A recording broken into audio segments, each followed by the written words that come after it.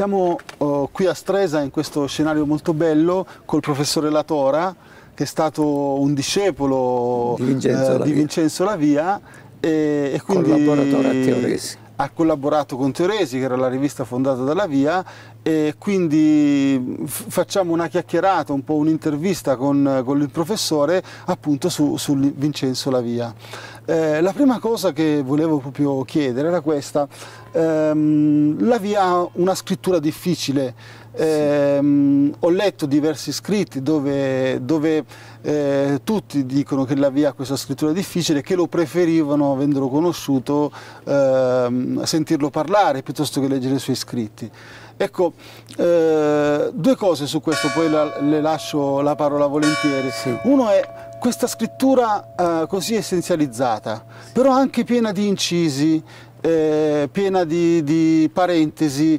Ecco, in qualche modo forse non è il tentativo di Lavia di parlare dell'essenziale e di aggiungere degli incisi che non sono in qualche modo qualcosa di non essenziale, ma che integrano questo essenziale, come se lui cercasse le parole per potersi avvicinare sempre di più a un fuoco vivo di teoreticamente importante. Sì. Quindi la scrittura in qualche modo di Lavia è veramente questo tentativo e questa possibilità di scavare, di approfondire nell'essenziale. Sì. Ecco, su questo modo di scrivere di Lavia, sì. cosa... Le dico questo, bisogna distinguere Lavia una prima fase, per esempio fino a quando nel 1935 lui scrive quel famoso testo su Gentile. Lì è chiaro, è diverso. Poi tutto il suo percorso è stato di questo linguaggio nuovo, che però bisogna riconoscere che è coerente dal principio alla fine. Del 24? Sì, del 24. 1924. Poi dopo, con l'esperienza che fece a Messina e con l'esperienza che fece a Catania, c'è un'elaborazione sua. Questo che tu dici del parentetico per andare all'essenziale, a mio modo di vedere, è che lui vuole strappare al linguaggio quella presenza profonda che spesso nelle linee apparenti non c'è. Ecco perché inserisce questo, inserisce quello, per poter trarre dal linguaggio quello che va oltre il linguaggio. Perché non dimentichiamo, quando parleremo della sua filosofia, come conoscere fondante, come un ribaltamento dell'idealismo in assoluto realismo. Attenzione alle parole, non realismo assoluto, ma prima viene l'assoluto realismo, perché noi siamo figli di questo conoscere fondante che, per dirsi così, corrisponde all'idea dell'essere rosminiano, a una specie di, diciamo, di emanazione dell'assoluto che viene nell'uomo, di una comunicazione divina. Quindi Lavia, quando scriveva, era, come dire, lineare, però se glielo lasciavamo il suo scritto poi ci inseriva altro perché voleva approfondire, quindi c'è questa continua ricerca di approfondimento, ma arriva al approfondimento, perché al fondo di tutte le empiriche ci sta un conoscere, che non è solo quello conoscere l'oggetto, è un conoscere fondante che fonda le altre cose. Quindi innanzitutto abbiamo visto già dei temi molto ricchi, no? Da queste sue prime battute. Ecco, emergeva questo rapporto con Gentile, no? Senza dubbio. Come, diciamo, per essere sintetici, faccio uso del Noce. Sì. Diceva del Noce che forse Rosmini andava scoperto dopo che fosse conclusa quella parabola dell'attualismo. Sì. Solo dopo la conclusione rigorosa dell'attualismo, quindi la conclusione della filosofia dell'immanenza, si poteva riscoprire Rosmini. Sì. Questo forse è il percorso che ha fatto Lavia, perché è partito come studioso di Gentile, come allievo di Gentile. Ecco, prima di arrivare poi alla scoperta laviana di Rosmini, alla riscoperta laviana di Rosmini, ecco, Gentile, Lavia allievo di Gentile. No? Le dico questo.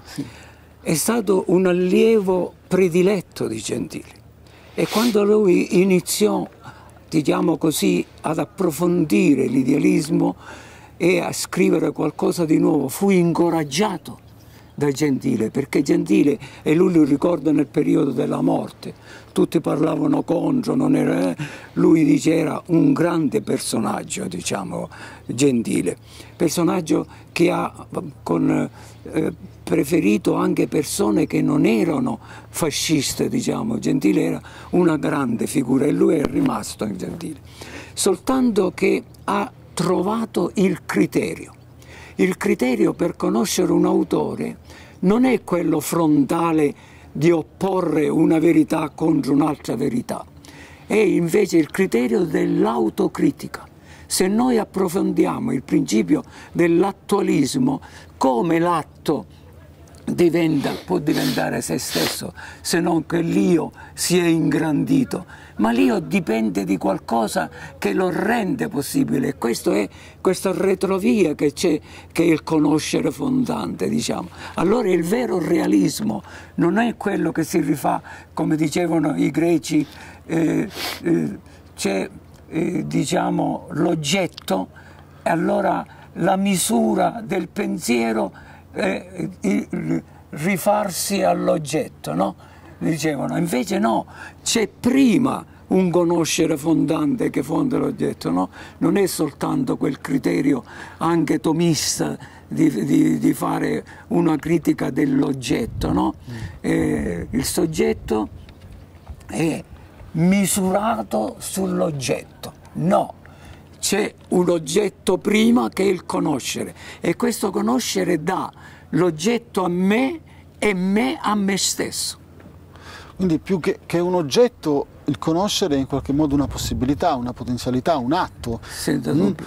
In questo senso diciamo che la via approfondisce, va fino in fondo, percorre fino in fondo la strada indicata da Gentile, nella direzione in cui andava Gentile, ma riesce a eliminare quell'idealismo antitetico, perché l'idealismo si è fondato per andare contro il positivismo.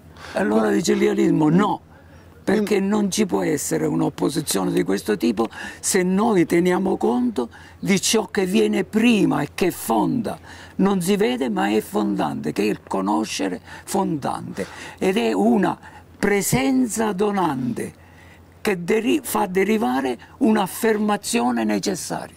Quindi possiamo dire, mi corregga se non è esatto, che in qualche modo la via compie la stessa operazione che Gentile compie con Hegel, cioè porta in qualche modo alle sue ultime conseguenze una direzione che comunque Gentile aveva intravisto nella meditazione hegeliana. Lui fa questa operazione, invece la via fa questa operazione con Gentile, cioè porta alle sue ultime conseguenze l'attualismo, riscoprendo ciò che può soltanto renderlo possibile. Senza dubbio, ma qui dice la via, l'errore nasce fin da principio, quando con Cartesio e poi con gli altri filosofi, e si vede tutta la filosofia che va a finire nell'attualismo di Gentile, questo è sbagliato fin dall'inizio, perché bisogna tenere conto che la strada non è quella di Levitt, per esempio, da Cartesio a Gentile, che sono alle estreme conseguenze, ma da Cartesio attraverso Rosmini, attraverso l'assoluto realismo della via. Quindi sono due le strade che bisogna conoscere. Non è il nichilismo ciò che sfocia inevitabilmente, perché c'è quell'altra strada che è sotterranea, ma fa parte di tanti altri pensatori, come diciamo fino a Maritenni, fino agli altri pensatori di questa seconda via, come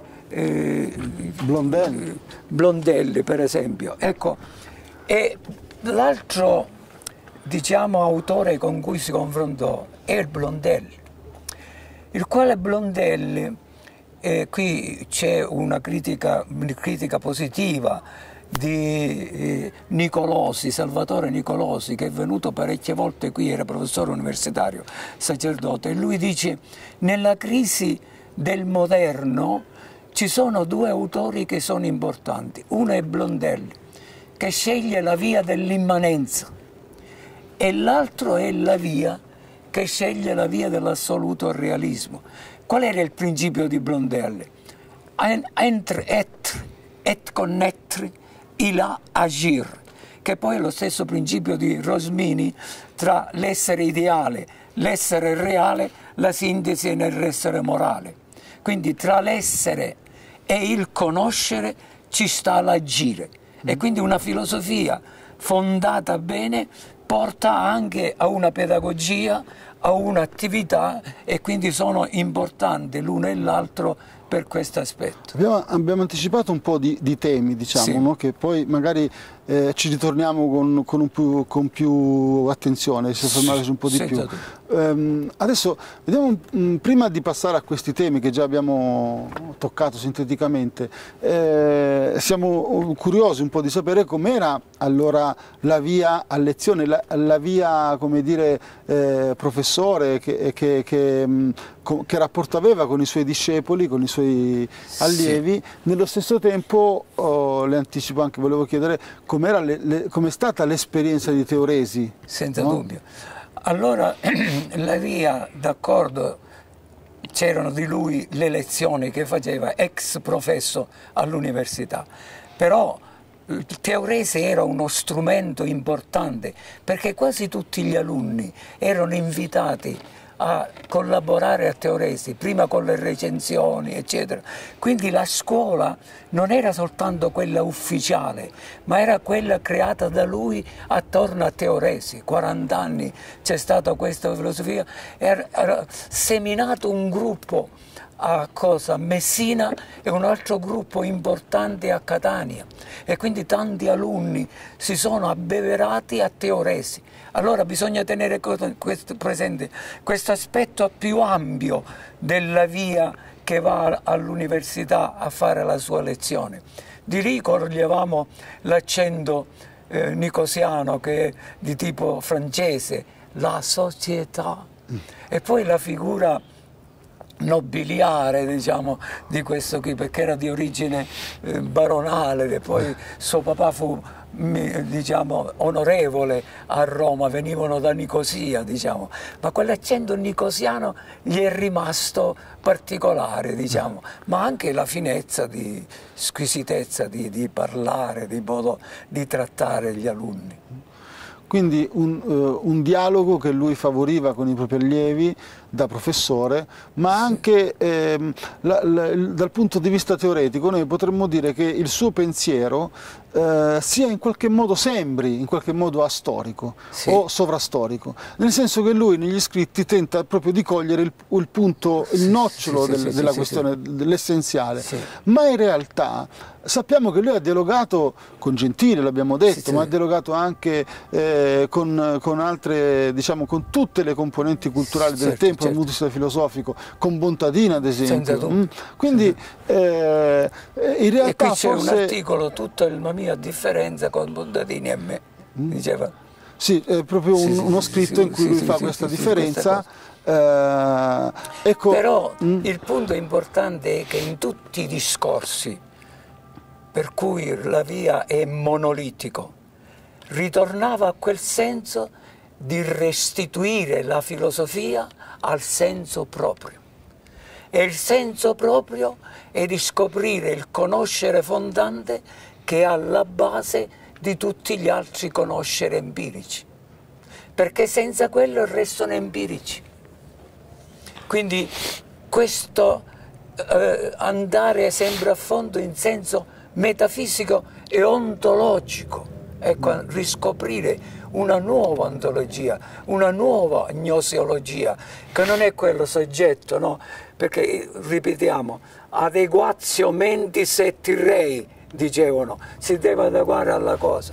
No, l'adeguatio viene prima con questo conoscere fondante che forma poi l'altra. Ecco, questo la radicalità del pensiero laviano e questa monoliticità per ritornare sempre allo stesso punto per una restituzione della filosofia. Ecco, questa restituzione della filosofia... Questo le fa unico anche rispetto a Bondadini, perché Bondadini dice si parte dall'esperienza, siccome l'esperienza non è tutto, reclama il tutto. No, è il tutto che viene prima, quindi sono piccole che sembrano dettagli, ma è questo martellare al senso profondo, e per cui ha creato tanti alunni rosminiani, Brancaforte, Mariano Cristaldi, sono stati veramente, e bisogna tenere presente un primo scritto che è chiaro, quello dell'oggettivismo antico e la filosofia critica, che è il primo testo in cui lui scardina quella differenza che c'è fra antico e moderno. Non si può dire che c'è il moderno contro l'antico, in quanto il filosofare c'è lì e c'è qui, c'è in Platone e c'è in cosa, quindi superare questa cosa che il moderno è diverso dall'antico, perché se noi prendiamo anche i presocratici, una cosa sola sono, è pensare e essere, perché è un pensiero che non pensa nulla, e quindi è sempre valido questo, e così è Platone, così è Aristotele, così eccetera, e non sono contro Agostino, contro Tommaso, contro cose, non facciamo un diarchia fra questi e quelli. Quindi lì in questo libro importante, con la prefazione ci ha fatto aggiungere a Mariano Cristaldi, è di una chiarezza straordinaria che bisogna, io lo ripeto qui e poi ve lo faccio conoscere. Allora, una cosa importante secondo me da chiarire per chi poi seguirà questa nostra discussione della cattedra Rosmini. Lui si muove nel solco, possiamo dire, del problema del conoscere, è evidente. Sì. Ma attenzione, che non si faccia equivoco, è un conoscere fondante, ecco, perché fondante vuol dire che dà le cose a me e da me a me stesso, quindi è triadico, diciamo. Quindi un primo punto che possiamo dire, questo conoscere fondante ha uno spessore teoretico che è sì gnoseologico ma è metafisico.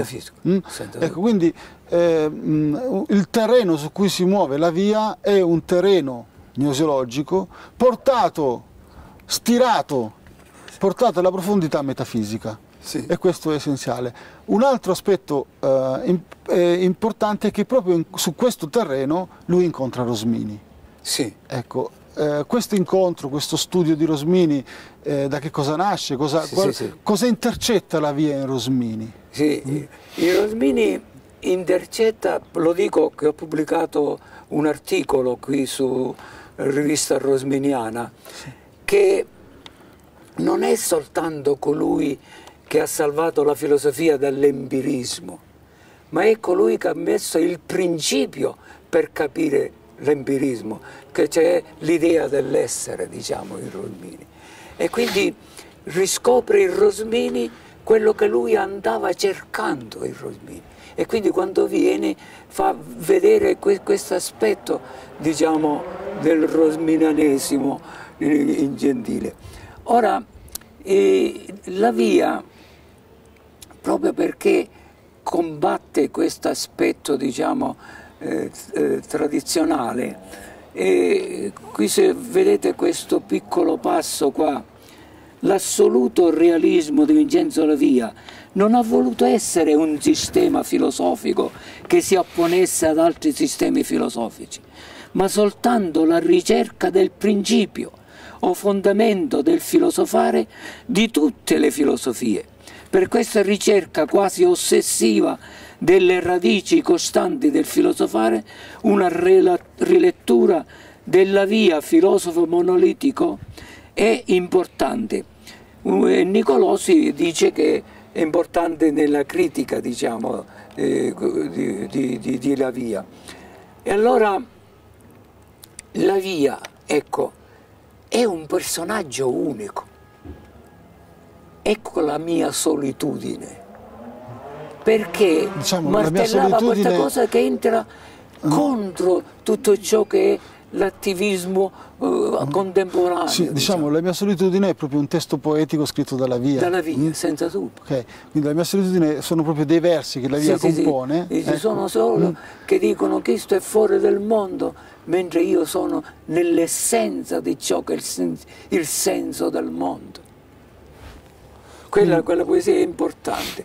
Come sono importanti queste definizioni, perché mentre in tanti articoli, diciamo, lui si estendeva, e anche quando è andato ai vari centri, sia rosminiani, sia delle altre fondazioni, è chiaro che era lungo, parentetico, eccetera. Nelle definizioni che trovate c'è l'essenziale suo, se vedete i titoli, già si prestano a discussioni importanti. Ecco, diciamo, le definizioni sono diciamo, dei testi che compaiono in modo sintetico sulla rivista Teoresi. Sì, no? sì. Quindi il professor Latora ci richiamava proprio a guardare queste definizioni, dove si vede questa essenzialità del pensiero di La Via. Sì, lui ascoltava evidentemente anche le voci degli altri, anche perché c'era Don Landolt tedesco che gli mostrava i testi di Heidegger e quindi di prima mano, diciamo, vedeva queste cose. E poi ci sono due cose importanti sulla filosofia europea, quando scopre la negatività di Sartre, del nichilismo, diciamo, contemporaneo, e lui riscopre questo senso essenziale. E la seconda cosa è quando se n'è andato in pensione e ha fatto una rassegna del suo pensiero e del suo percorso. Quindi bisogna anche attraverso la lettura capire questo personaggio. La Via è un personaggio unico nella filosofia attuale, che anche qui, quando me ne parlava Don Cirillo Cosa, diceva, era una persona serio, e poi ha portato qui una cosa che c'è anche messa lì, Teoresi, anche qui non era solo la rivista di La Via, era una rivista che faceva, diciamo, giornate di ricorrenza tutto sui Rosmini. E poi c'era una voce nella rivista per i rosminiani, e rosminiani anche di Sicilia, per esempio la mistica importante, che era quella autrice della Chiesa sulla montagna, di la Lanza, Angelina Lanza, che è una figura importante. Poi la Sicilia è ricca di precedenti, per esempio De Carlo dice il rosminanesimo in Sicilia, quindi il rosminanesimo è nato in Sicilia, con Sciacca, con Gentile, che hanno riscoperto Rosmini, perché Rosmini prima è stato condannato. Insomma, quindi la matrice siciliana e la matrice laviana sono importanti per capire anche Rosmini. Allacciandoci proprio al discorso che faceva prima, l'idea dell'essere di Rosmini si è prestata spesso a dei fraintendimenti, si è prestata anche a essere ripresa come una scoperta importante per la filosofia. Sì. Ecco, la scuola sciacchiana si è un po' contrapposta alla scuola gentiliana. Sì. A me sembra che ci sia proprio una peculiarità laviana nell'interpretazione dell'idea dell'essere. Alcuni allievi di La Via dicono, ecco, La Via corregge Rosmini. Ecco. Secondo me questa correzione è un po' terminologica, non è una correzione teoretica. Quindi mi piacerebbe proprio approfondire questa nozione di idea dell'essere di Rosmini, così come viene interpretata dalla Via. Senza dubbio. L'equivoco è nato, diciamo, dal fatto di idea di Rosmini, perché poi lui nella teosofia approfondisce queste cose. D'altra parte teniamo presenti anche in questo convegno le critiche di Gioberti agli errori di Rosmini, perché dicevano ci sono degli errori che è l'idea, diciamo, dell'essere. Ora, l'idea dell'essere di Rosmini non è un'idea. Ecco perché La Via dice non alla base un'idea o l'idea, ma alla base c'è il conoscere fondante dell'uno e dell'altro. Quindi non corregge Rosmini, perché due saggi ha scritto La via su Rosmini, che sono importanti, che io li cito e poi me ne sono servito per pubblicare le cose. Sono importanti queste cose su Rosmini, non per correggere Rosmini, ma per approfondire quello che Rosmini voleva dire e non equivocare con Gioberti né equivocare con gli altri che hanno criticato Rosmini, ma per approfondire quello che lui voleva dire. E lui non conosceva più la teosofia, ma come si chiama? Rosmini ci è ritornato profondamente ed è un'opera incompleta quella lì. Proprio sono pensatori epocali, sia Rosmini e anche il nostro La Via, e anche in Francia Blondel con il cristocentrismo, l'immanentismo. È un metodo l'immanentismo, cioè andare all'immanenza fino in fondo, perché si capovolge quello che era l'apparente risultato, che era formalistico, diciamo. Su questo punto si potrebbe tracciare anche brevemente, sinteticamente ovviamente, una distinzione fra la ripresa sciacchiana di Rosmini, sì, e la ripresa laviana di Rosmini? Senza dubbio. Sciacca ha fatto un percorso, e lui anzitutto è siciliano anche lui, e ha detto che non voleva perdere quell'accento siciliano che non ha voluto lasciare, come molti che sono venuti hanno preso la S moscia eccetera, dice no, io voglio essere siciliano. Bene, il percorso di Sciacca è un percorso lineare, cioè parte prima dello spiritualismo, poi dello spiritualismo critico, fino ad arrivare alla filosofia dell'integralità. La Via no, parte col conoscere fondante e non fa altro che scavare sul conoscere fondante. Questo è monolitico, quello è ancora, come dire, lineare nelle varie evoluzioni. Ecco perché in La Via non c'è un'evoluzione, ma c'è un approfondimento sempre degli stessi principi. E qui la novità laviana, diciamo, di una tempra metafisica, che non è discutere di questo, poi si aggiunge questo, poi si aggiunge questo. Invece sa approfondire questo, approfondire questo, approfondire questo. Questo è il messaggio laviano, diciamo, che ha trasmesso ai suoi alunni, diciamo, le cose.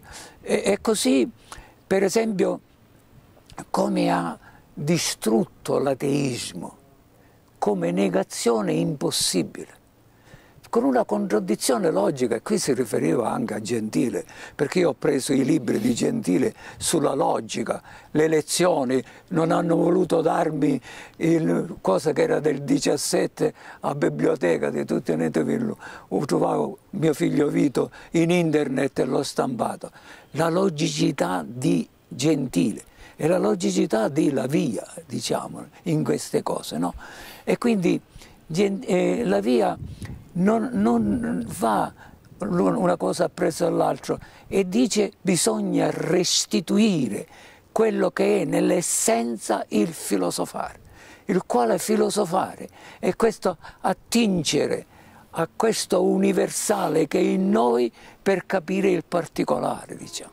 Quindi possiamo dire anche che il filosofare ha un aspetto fortemente pratico. Senza dubbio. Cioè non c'è una distinzione netta. Come c'è stato in Gentile la pedagogia. Io ho fatto una tesi, premi, castighi nella disciplina, in Giovanni Gentile e in Lambruschini, perché venendo dal liceo classico voleva avere una formazione pedagogica. E La Via scrive, come i 2 volumi di Gentile sulla pedagogia e la riforma gentiliana, sono importanti, diciamo, però è importante la pedagogia, ma La Via non fa pedagogia storica come l'abbiamo sentito qua, ma fa filosofia della pedagogia, come la farà poi Mario Sturzo, filosofia della pedagogia.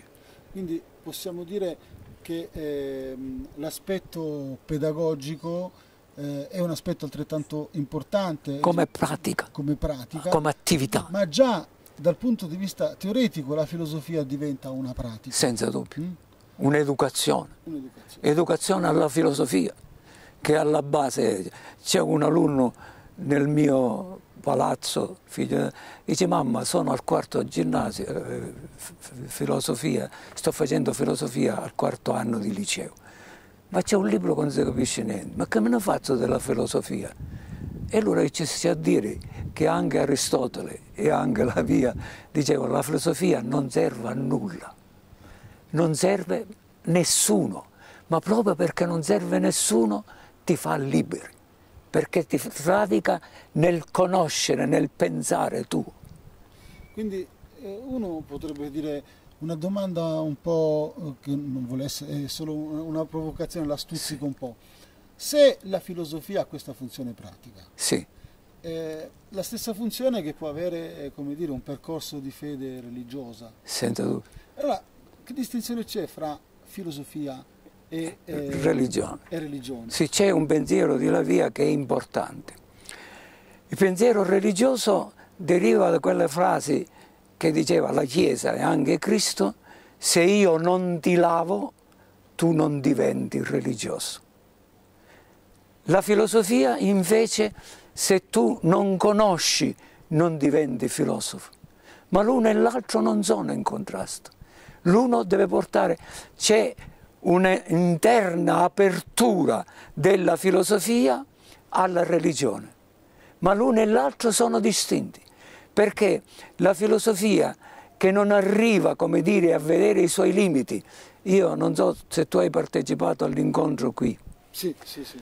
L'incontro che avevano fatto prima con Ricca, eccetera, si tramutò in un sorriso bello. E ho detto: io parto da quel sorriso, che diceva il grande filosofo francese Pascal: la vera filosofia è quella che ride della filosofia, cioè che vede i suoi limiti, e vedendo i suoi limiti c'ha un'interna apertura alla religione. E non ci può essere una religione uno contro la religione, quindi un ateismo, perché è impossibile un ateismo che è come la verità. Se tu dici che la verità non c'è, verum est veritatem non esse, ergo si veritas non est veritas est. Se tu dici che la verità non c'è, allora è vero che tu stai dicendo che la verità non c'è, e quindi se neghi la verità c'è la verità. Se tu neghi Dio come Dio che non c'è, allora sei tu che ti stai ponendo come io assoluto per dire che quello non c'è, che è un altro assoluto, e quindi negando Dio teoreticamente non puoi. L'impossibilità della negazione, non che tu non possa essere ateo, ma l'ateismo come negazione impossibile dal punto di vista del conoscere umano. Allora, diciamo questo, che i temi che ha suscitato questa discussione col professor Latora sono tantissimi. Sì, sì. Un nucleo, diciamo, gnosiologico che giunge a una profondità metafisica che ha una valenza teoretica e pratica ad un tempo, il tema dell'educazione, il tema del rapporto filosofia e religione. Sì. Se posso concludere, certo, con lei, quello che si apprende dalla via è che la vita è ricerca continua che non termina mai. È un colloquio continuo, ma non un colloquio che si chiude in opposizione, come lui ha fatto con l'idealismo, l'autocritica. Quando io mi confronto con te, dico: io non sono stato così chiaro e sintetico. E tu dici: ma che sto abbiato un sacco di parole, eccetera. Ma l'uno e l'altro ci provochiamo per autocriticarci. Ricerca. De hoc satis? Di ciò basta?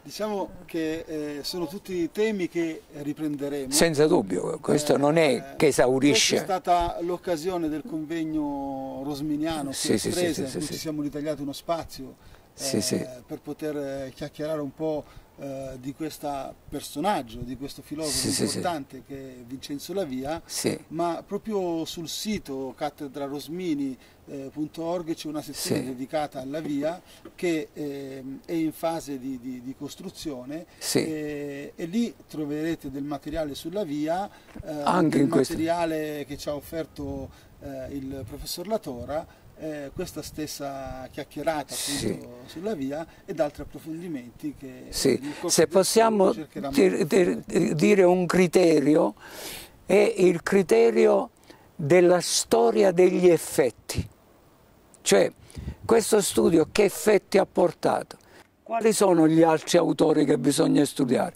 quali sono i testi. Ecco, Geschichte, la storia degli effetti che lui ha lasciato, diciamo, non solo nelle sue parole ma in quelle degli alunni, e uno di questi sono io, ultimo però rispetto agli altri, che non ero cattedratico, però ho insegnato agli istituti teologici e lui lo sapeva, all'Ucimi, presidente dell'Ucimi, l'arte educativa di Gesù Maestro.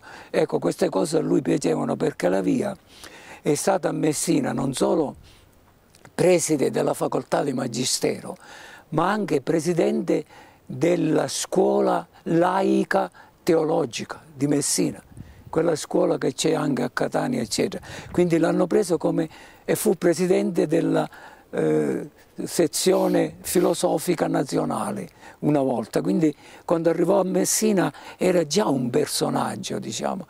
Qui poi a Catania è diventato con un altro contesto, eccetera.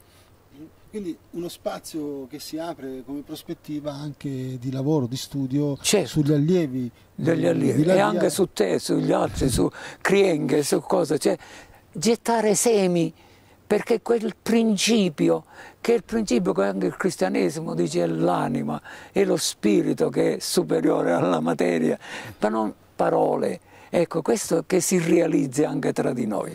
Ecco. Ringraziamo il professor Latora e che questo piccolo seme allora che abbiamo gettato oggi vediamo che frutti darà. Speriamo di sì. Grazie. Se sono buoni saranno frutti buoni.